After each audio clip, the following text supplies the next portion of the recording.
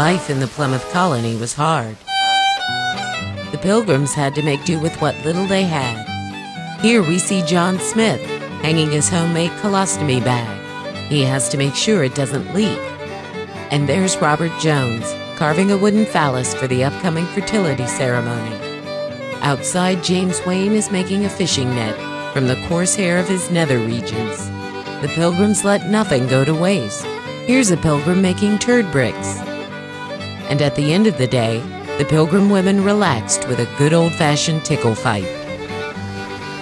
Next time on The Pilgrims, discover the joy of fondling cornstalks, meet the winner of the Miss Mayflower pageant, and learn a Pilgrim folk dance.